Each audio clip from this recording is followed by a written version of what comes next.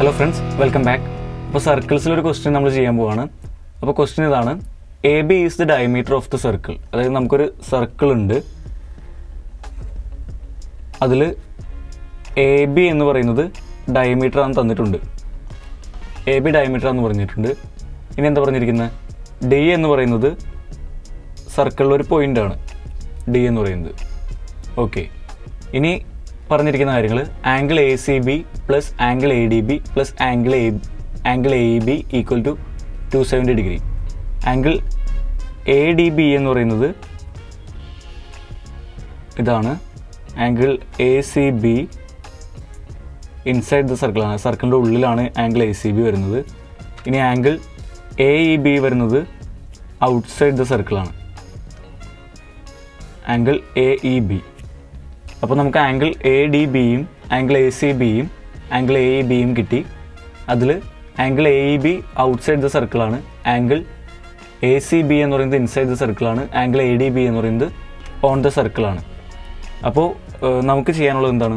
നമ്മളോട് പറഞ്ഞിരിക്കുന്നത് measure of 1 mm angle ACB, angle ADB and angle AEB is 110 degree. അതായത് ഇതിൽ ഏതോ ഒരെണ്ണം, അതായത് ആംഗിൾ AEBയിലും ആംഗിൾ ADBയിലും ആംഗിൾ ACBയിലും ഏതോ ഒരെണ്ണം 110 ഡിഗ്രിയാണ്. അങ്ങനെയാണെങ്കിൽ ബാക്കിയുള്ള ആംഗിളുകൾ കണ്ടുപിടിക്കാനാണ് നമ്മൾ പറഞ്ഞിരിക്കുന്നത്. അപ്പോൾ നമുക്ക് എന്ത് ചെയ്യാം? നമുക്ക് അറിയാവുന്നൊരു കാര്യമുണ്ട്. AB എന്ന് പറയുന്നത് ഡയമീറ്റർ ആയതുകൊണ്ട് തന്നെ നമ്മളൊരു കാര്യം പഠിച്ചു വെച്ചിട്ടുണ്ടാകുമെന്ന് ഓർത്ത് നോക്കുക. Angle in A semi circle is 90 degree. അതായത് എയിൽ നിന്നും ബിയിൽ നിന്നും ജോയിൻ ചെയ്താണ് ഒരു പോയിൻ്റാണ് D എന്ന് പറയുന്നത്. അത് സർക്കിളിലൊരു പോയിൻ്റാണ്. അപ്പോൾ ഈ ആംഗിൾ എന്ന് പറയുന്നത് എന്താണ്? 90 ഡിഗ്രി. കാരണം എന്താണ്? നമ്മുടെ angle in A semi circle is 90 degree. അതായത് ആംഗിൾ ADB എന്ന് പറയുന്നത് ഈക്വൽ ടു 90 ഡിഗ്രിയാണ്. അതായത് angle in A semi circle.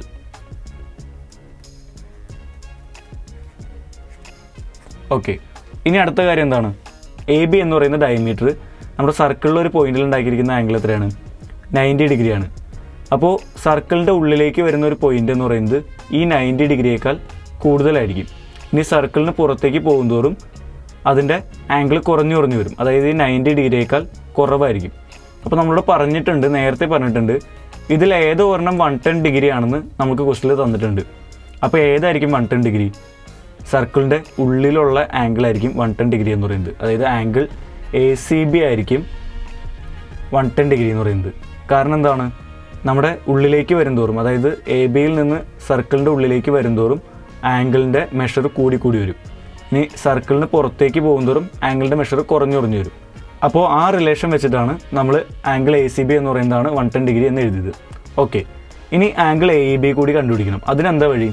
നമുക്ക് ഓൾറെഡി തന്നിട്ടുണ്ട് angle ACB plus angle ADB plus angle AEB എന്ന് പറയുന്നത് 270 ഡിഗ്രിയാണ്. അങ്ങനെയാണെങ്കിൽ ആംഗിൾ AEB അല്ലേ നമുക്ക് കണ്ടുപിടിക്കേണ്ടത്. അപ്പോൾ ആംഗിൾ AEB എന്ന് പറയുന്നത് എന്താണ്?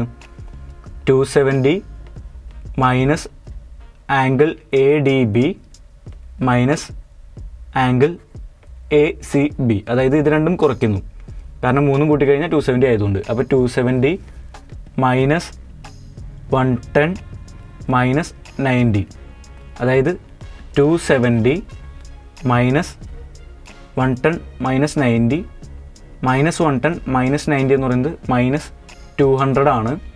അപ്പോൾ 270 മൈനസ് 200 അതായത് 70 ആണ് നമ്മുടെ ആൻസർ എന്ന് പറയുന്നത്. അപ്പോൾ നമ്മുടെ ആംഗിൾ AEB എന്ന് പറയുന്നത് എത്രയാണ്? 70 ഡിഗ്രിയാണ്.